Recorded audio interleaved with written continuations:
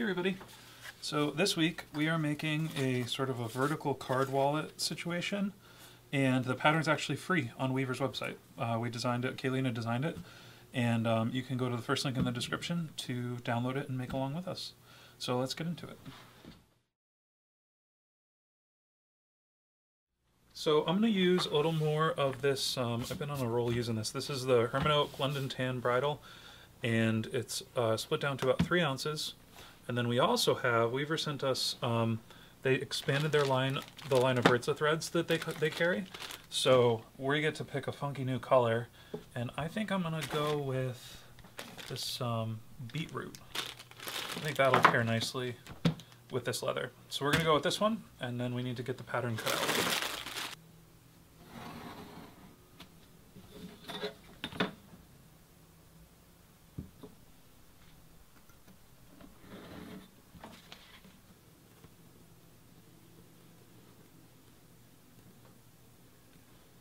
So if you ever have to make cuts like this, which is a right angle notch into the leather, this part can be a little bit difficult. I'm going to show you how I do it.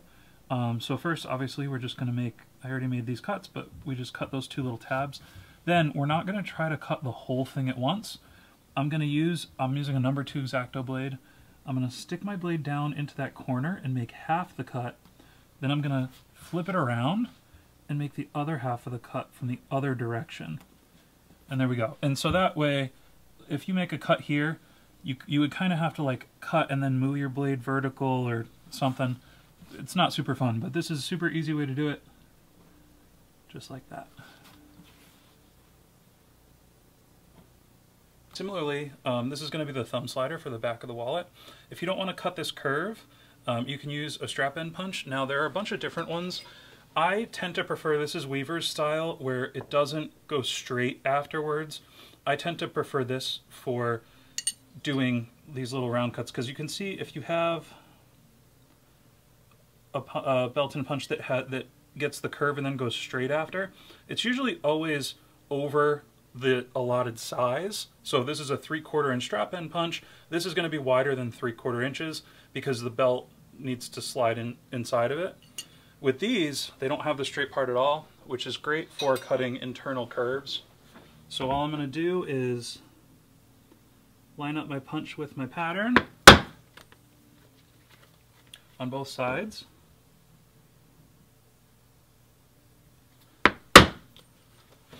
And then we go in with our ruler and just basically connect the dots.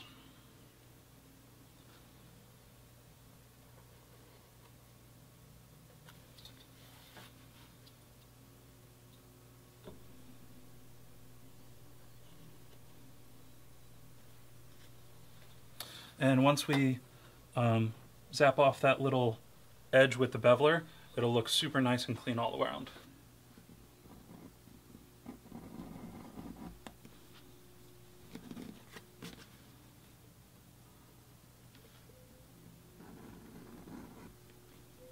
So the last piece we included in the pattern is the strap. It's just a 1/2 inch strap.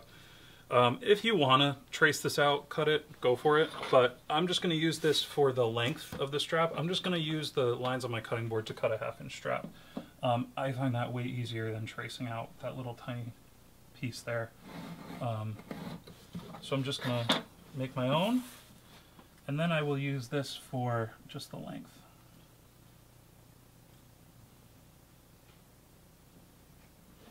And now we have the whole pattern cut. So it is time, we're going to do a little bit of skiving. And now, of course, you don't have to do this. You can put this whole pattern together without skiving, but I'll show you if you're going to skive where you might want to think about skiving. So here's a finished piece, and this is what we're making. And it doesn't have the thumb slider. But what we're going to do is we're going to skive down the inner pocket, and then this is our flat piece, and we're going to skive down just the part that's like in the wallet here. So I'll show you how to measure that out. All I'm going to do is I'm going to take my inner pocket, and I'm going to put it on my flap body part, and I'm going to make a mark right where it ends here. And so we're going to skive this piece, this piece, this piece, this piece, this piece, this piece.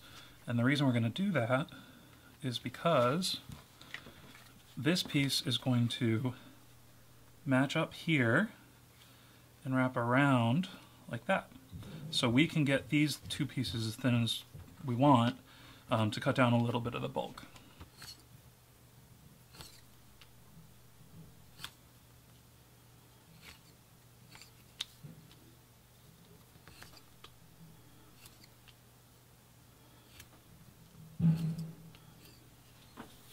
So assembly on this isn't hard, it's just a little tricky because of these little slots here. So the first thing I'm going to do is I'm going to line up our bottom pocket here, and I'm going to make a couple little marks in the little slots where our strap goes on both sides. And then I'm not going to glue in those slots. So I'm going to glue along the sides of our pocket.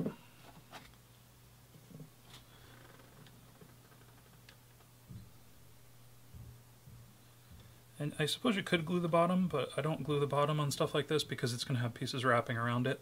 Just kind of gives it a little more movement when the piece is in use if it's not glued. So we're going to glue up the sides here, and then we're going to use our markings and we're going to glue the sides here, but we're going to leave that center part bare without any glue.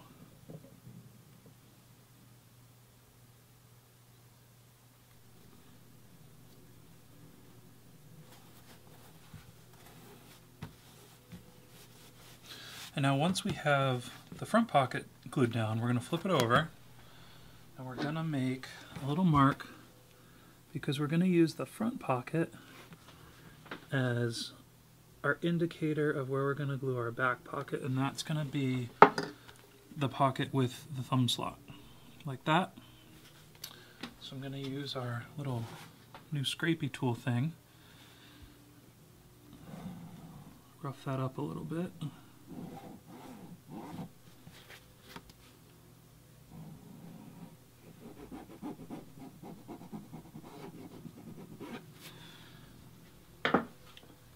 And then I'm going to make a mark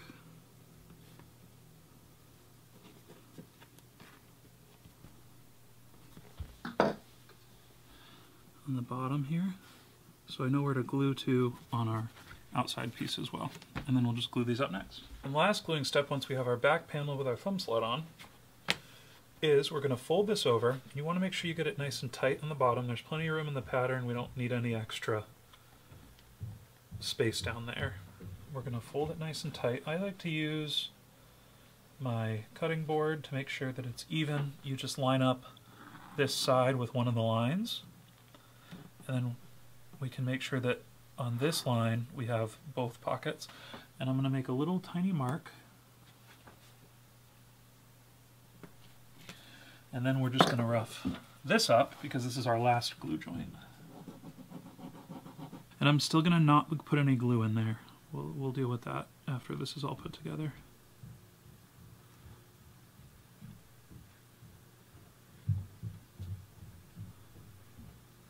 And if you want to give this a little tap with a hammer, by all means, just be gentle with it because you do have that little gap there for our strap.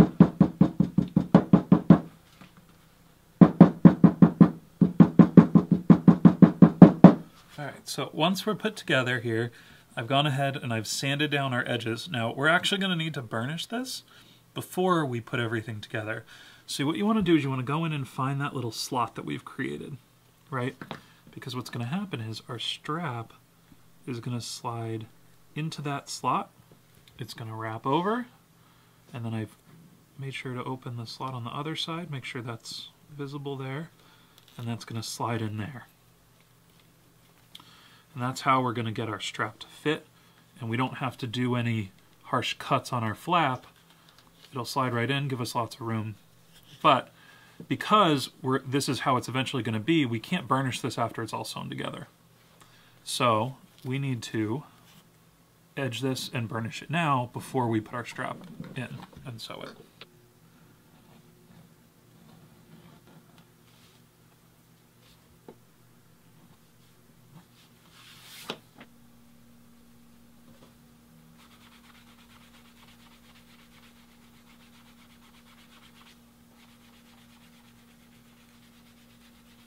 we have our stitch line marked out. This is how we're going to put this together.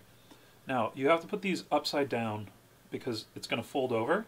I'm going to slide one side. I'm going to slide one side into this slot. And we want to make sure that we get it all the way in. And then we're going to punch.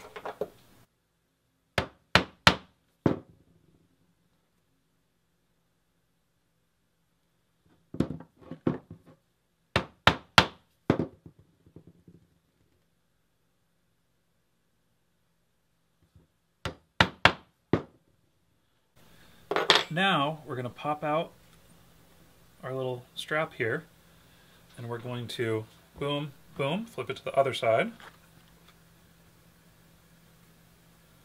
and slide it into that slot. And then we're going to punch down this side again. Well, not again, but same way as this other side.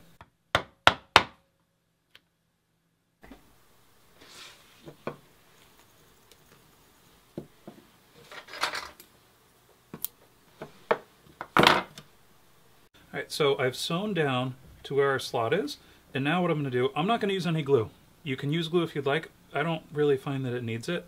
I'm going to slide in the side, and you want to make sure that you keep them. You can kind of see where the holes are punched on each side, so you don't really lose track of which side is which, but I'm going to slide that in, and then I'm just going to stitch right through it. The only tricky part sewing this whole thing up is the other side, but it's really not that bad, as you'll see in a minute. So I'm just going to make sure, and you know right away whether you're hitting leather or you're getting right through that hole that you punched, which we got through, which is great. And then it's just sewing up the rest of the seam.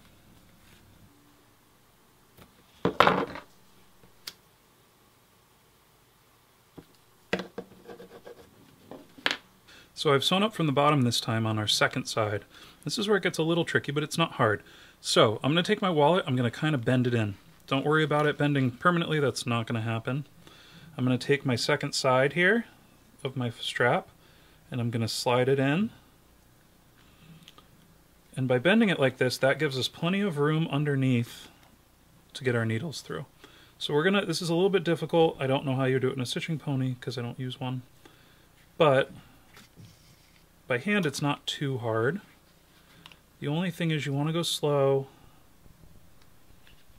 and make sure that you're getting your needles through all the stitch holes. And you can do that, because we didn't glue it, by kind of taking a peek in there and making sure that you're getting your needle through that stitching hole that you punched.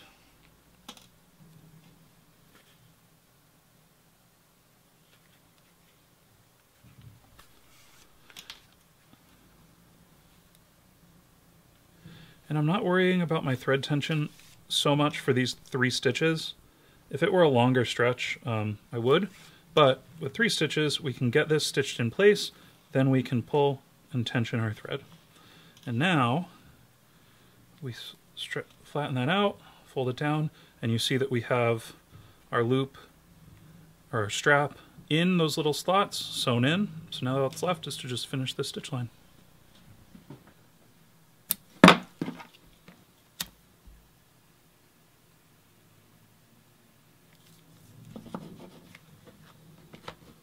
So all that's left, since we're already all burnished up on the bottom here and we're all sewn up, is to put a little bit of a shape on our flap. So the way this is going to go together is this simply just slides in here like this. And if you want to leave it straight, by all means leave it straight. But we left the pattern straight so that you can get a little creative on it. So you can do one big curve, you can do a western shape, you can do whatever you want. I am simply going to take our spool of thread and use this as my curve. I'm going to mark that out with my stitching awl.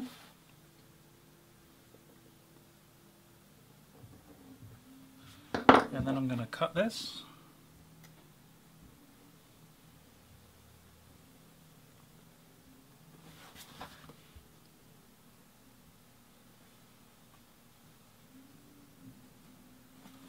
And there we go. And now all we need to do is, I'll clean that up just a tad. We just need to burnish this one little edge there, and you can see we're good to go. And here we go. So remember, the free pattern is on Weaver's website, first link in the description, and here's the piece. So on the back you have your thumb slot. It's still brand new, but most use card can go there. On the inside, you'll notice that this is, you can put cards here, but it's a little short, and that's because it's for a few folded bills. Those go in and out nicely. And then of course you have another card slot here that will hold even more cards.